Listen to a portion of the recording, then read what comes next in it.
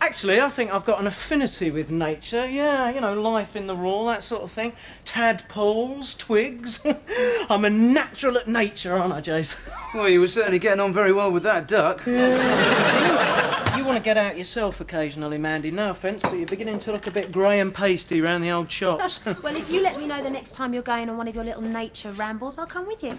If you're up to it, Mand, but there's no call for high heels and lip gloss out there, you know. It's just man and the elements. Man and the elements and the seesaw and the little wooden train. Come on, Jason, let's go and arrange our specimens.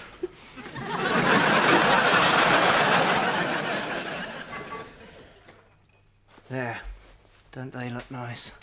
Lovely. Right. Well, what should we do now?